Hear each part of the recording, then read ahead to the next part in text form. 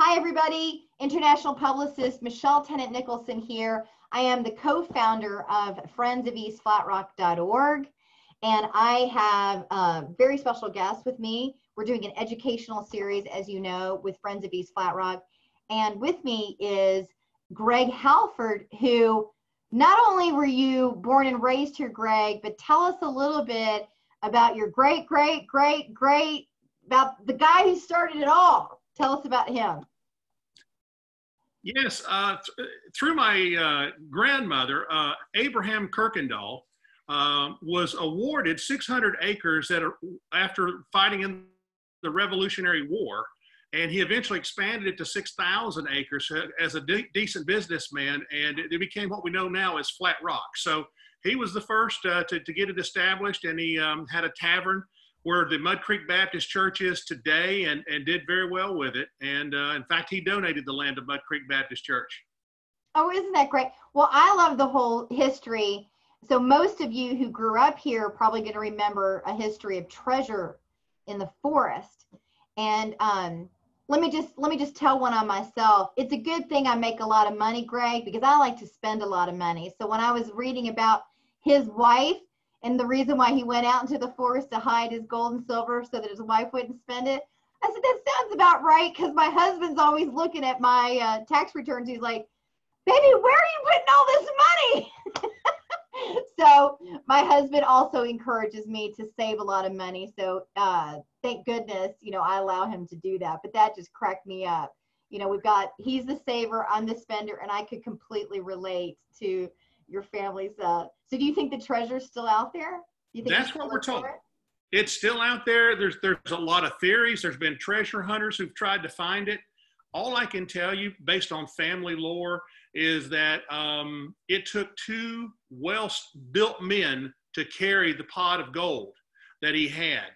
And they were blindfolded, and he crisscrossed them across a creek so many times that they became disoriented, and then they buried it. And then the only clue they had was one of them leaned up against a fir tree to rest. And that's all we know about it. He died before letting anyone know where the gold was buried. Well, as successful business people, what I want to say is there's a lot more in life than just money, right? And absolutely. His story exemplifies that, where he's out. So the story goes is he went to go get the money on a rainy night, fell, and then he died, right? He drowned in the creek or whatnot. Right. And you're a successful businessman. Tell people about Hendersonville's Best. Hendersonville Best. This is a passion project of mine. One of the things that I really appreciate is growing up in the community. I was taught there. My values were placed by this community. And I feel a calling and a sense of home and belonging. And I just want to give back. And so we've created a travel and local website called HendersonvilleBest.com. And our goal is to promote Hendersonville, not only as a travel and tourist destination, but just people who want to just come here and move and live and enjoy. And long term, I hope businesses succeed. People love to come here, and there's more opportunity for our kids. Yeah, I just really love this site, and I want to acknowledge you for helping us out with our advertising. And I want to acknowledge that if any other business, man or woman, would like to get in front of our now close to 10,000 neighbors, then please contact us at friendsofeastflatrock@gmail.com, or you can go to the website, friendsofeastflatrock.org, and there's a form at the bottom where you can contact me. Greg just texted me, I'm a publicist, my information's public, and he said, hey, I want to help out. How can I help out? And so I really appreciate you contacting me and helping us out, because I wasn't born here. I was born and raised in Kentucky. And so I do enjoy hearing about the history. I know that I have a strong commitment to the future of the area and being able to fill in the gaps of what made this a special place to begin with, to bring whitewater kayakers and mountain bikers like myself here. I need to know what you all did in your families that made it such a beautiful place, and to then support and get up under that. So I have a strong commitment to the Green River because I am a kayaker, and I also have a strong commitment to Flat Rock, the Carl Sandburg area, DuPont, and so forth. Greg, for me, and I'm a former publicist for the Gorge Zipline and Green River Adventures, I see tourism as the future of this area. I do not see it as an asphalt plant. Tell me your view, having raised here and having successful businesses, because my view is still considered a little bit of an outside view. You're the inside view. Tell me about that. Well, mine's kind of inside and outside. Obviously, Hendersonville has changed dramatically since I was a kid growing up there. And it's only gotten better, in my opinion, in many, many ways. Sure, there's other things that we're dealing with, maybe the widening of 26 and some of the parking issues. But overall, we've seen a lot of progress. We enjoy a lot of great restaurants. We have so many cool things to go do. And I see that as the future.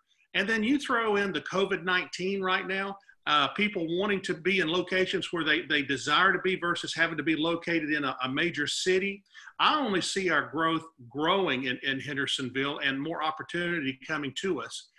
And I think that brings more jobs for our locals to service these folks and whether it's construction of houses, restaurants, or shopping, or just other types of industries. I feel like that we've got a nice growth path.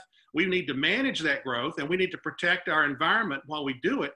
But I'm all for it. I'm all for progress, but it's got to be the right kind of progress. And I think tourism is going to play a major role in our economy. Yeah, so I want to talk a little bit about the East Flat Rock Community Plan as published by the Henderson County Planning Department. And so we've done some extensive research on what the county commissioners, the planning department, what they see for the future. And there's a lot of great stuff happening, for example, in Charlotte, where they have the planning that includes lots of greenery and making people the focus versus profit the focus. Absolutely. So one of the things, so 3.1 in the plan says, encourage the protection of surrounding, here, I'm just gonna share this one thing while I read it. So okay. It's this area right here. Encourage the protection of surrounding land and water resources that may not be within the East Flat Rock boundary. There are many important natural resources in the county that have a direct impact on health and quality of life within East Flat Rock. The county should support those efforts and related recommendations in adjacent community plans. So there's one. I also like this piece about the Green River watershed. So just moving a few pieces down here, the Green River watershed is heavily forested watershed with excellent water quality and healthy streams. This area of the county has been known for its pristine waters and is the headwaters to a number of sub-waterheads.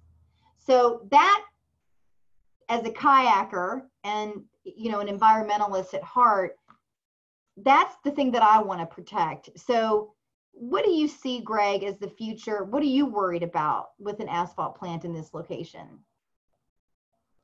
Well, I grew up about a mile from where the proposed plant's going to be in Flat Rock, but just right beside East Flat Rock. And I kept, my mom and dad have passed, and I kept the house. And then we built on cottages and, picnic areas, and it borders Laurel Creek right there that goes into the Green River. And my goal was to give my girls the opportunity to enjoy the things that I did when I was growing up there. And so I'm trying to pass it on to the next generation, just as my parents passed it on to me. And so I've invested quite heavily, personally there, but I'm invested emotionally. Oh, Greg, I just, as well. Hold on, repeat this. You just froze up right there. Greg, you just froze for a second. So you said that you were you're invested, but also emotionally. And then we didn't hear what you said after that. Well, see, I played in Laurel Creek. I played in the Green Rivers. I had the swimming holes there. I played in the woods and rode my bike and those kinds of things. And I just want to let other people have that opportunity, and my daughters to have that, and my grandchildren to have that opportunity that I've had. And so an asphalt plant, if we go in there and we start polluting the water and everything else, Hendersonville will cease to be why it's popular. We're going to lose a lot of tourism. We're going to lose a lot of people wanting to come in and move. We're going to lose a lot of opportunity. I'm not against asphalt plants. I just want to make that clear. But they got to be put in the right place in an industrial zone. And yes, we got to take precautions, and they've got to have high quality equipment and all those things. And we've got, property set aside for that. But a residential area so close to so many natural resources, I would hope that we could find a better location. Yeah, and the one thing, many people considered this pretty much the entry point to Hendersonville. It's a gateway to many places. Sure. And one of the things I see here in the East Flat Rock Community Plan is to encourage open space through voluntary conservation and development design practices. The county should work with appropriate state agencies to promote the area for recreation and explore opportunities for additional access to the game lands. So what do you, when I moved here in 2004, we checked the zoning because we had intention of creating a chicken farm and I've got 300,000 bees in the backyard because I wanted to give back to our community. I don't have a green thumb. So I thought, well, the next best thing is to provide a bunch of bees, right, for our gardens and whatnot. So I'm doing the bee part. I'm doing the pollinator part, right? But and I apple farmers love you for that too. Oh, say again? The apple farmers will love you for that as well. You're welcome, Skytop Orchard. And I forgot to tell Randy. I was on the phone with Randy Newman yesterday.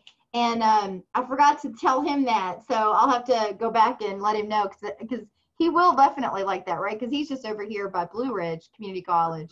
Right. Well, the other thing is the zoning, right? So my husband and I are like, okay, great, let's check the zoning before we invest all this money into a farm and a house and whatnot.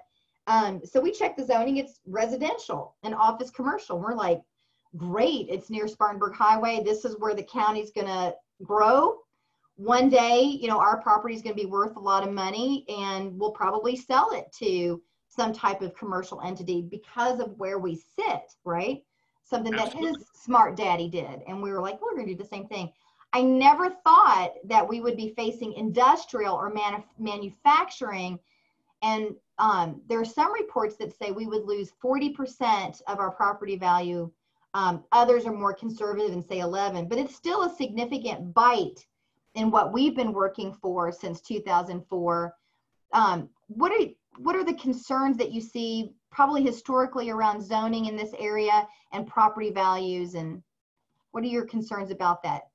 Without a question. I mean, it's going to drop values. I mean, I do invest in real estate. That's one of my sideline, and I have, properties in Charlotte, for example, and South Carolina and around. And anytime location. And when you mess with that location, you're going to do either something positive or negative to the property values. And so I can't see any upside of having an asphalt plant for anyone in the immediate area at all. And just so you know, getting back to the tourism thing, I own vacation rentals in Charlotte, and we are not doing any business hardly since COVID in uptown Charlotte.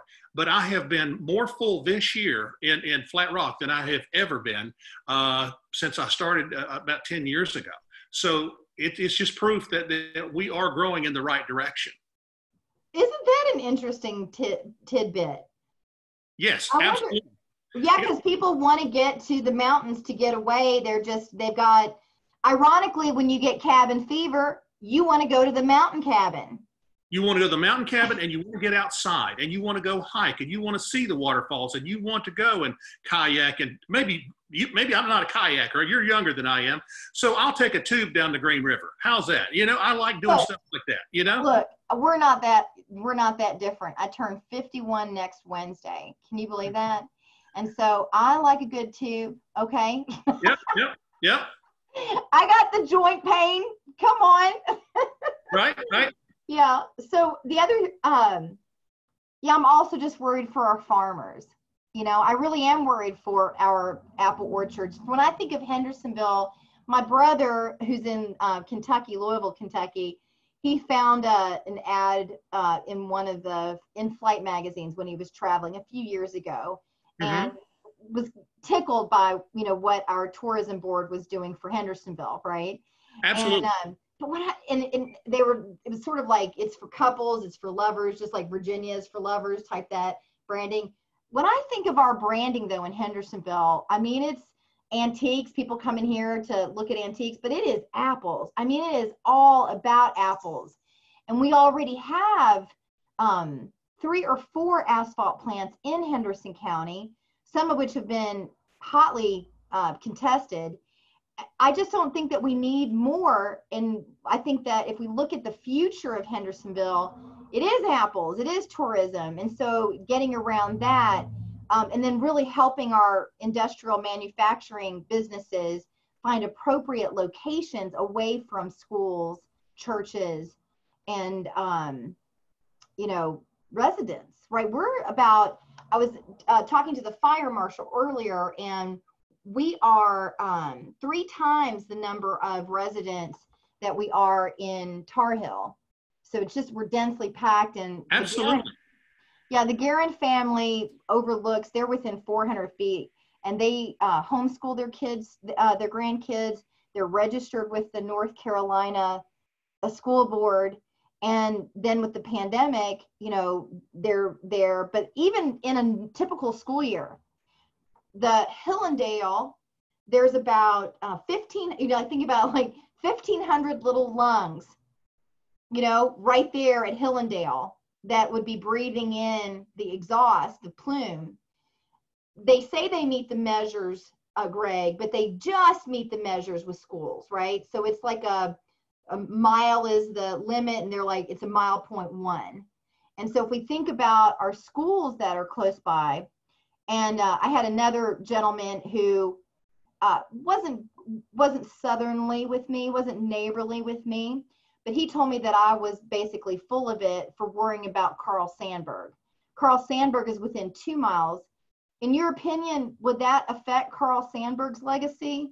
2 miles from the asphalt plant? Am I being just crazy about it? Just ridiculous? I don't know if it's 2 miles. I don't know what the magic line is, but I know this, that, what are they known for at Carl Sandburg beside his poetry is the goats. People go and see the goats. They want to see nature. And so that's the key. And then not only do you have Hillendale, but you've got Flat Rock Middle School right beside it. East High is not too far from it either. And by the way, I went to all those schools, and East Flat Rock Elementary back when it was an elementary school. And so we enjoyed going out and playing ball and sports and having, fresh air and clean water to drink. And so I want to pass that on to everyone. Yeah, Mr. Reese Snyder, I interviewed him yesterday. He is he's a veteran, and he had his forever dream home near Grimesdale, where the other asphalt plant in 2001, 2002 was also, it actually was fought against by neighbors, and they lost. And that's what actually created the zoning laws that we have today that actually protects what's here in East Flat Rock. Well, Mr. Snyder is about a mile from the asphalt plant. He says it's so bad he can't go outside. So he got new windows so he can't hear the noise, and he and his wife, they don't have the capacity to move. And so in their golden years at 87, he stays in the house, and he doesn't go out on his back porch because there's a film of soot on the back porch.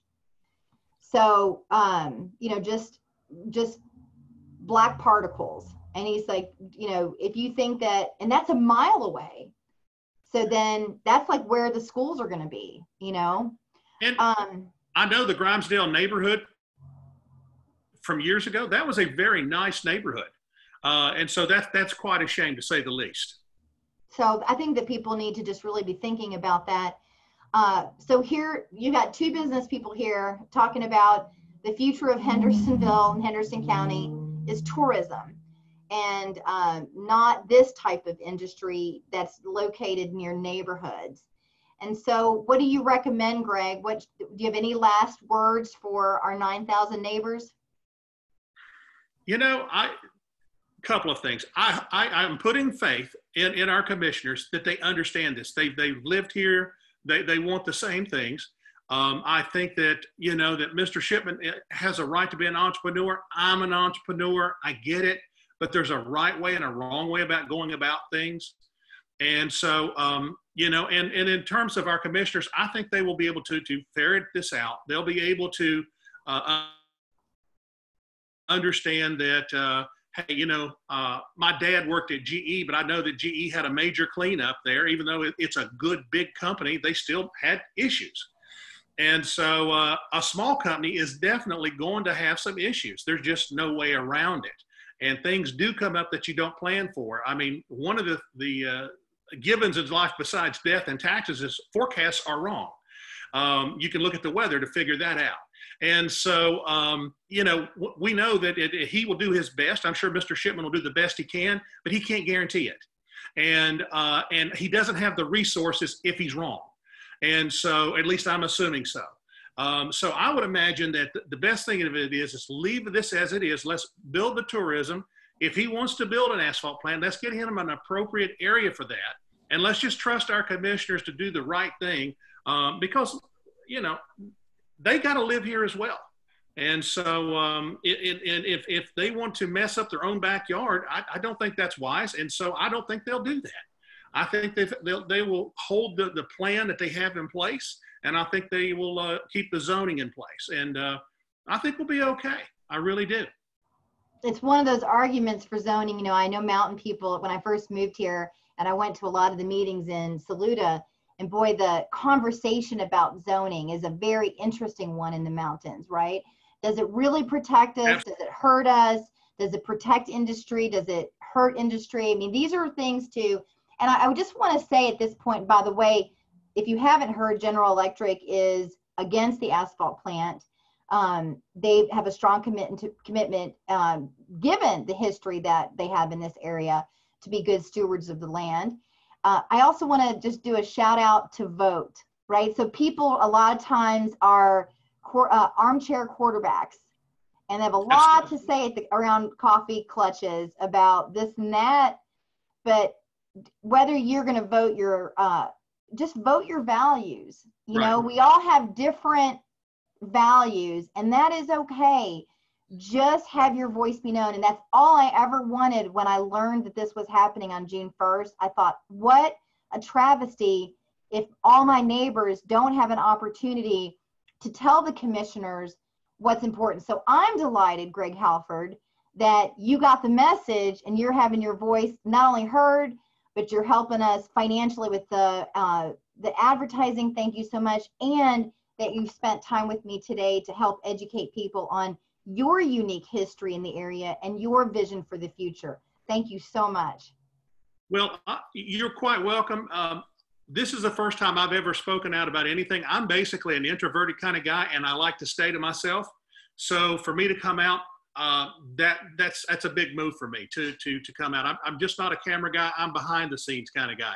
So I didn't know that. You know, you're like my husband. My husband for sure always pushes me out front. He does not care to be in front of the camera. And he was, in fact, my husband from Mississippi voted most shy in high school. I was fairly shy in high school as well. And all my classmates can attest to that.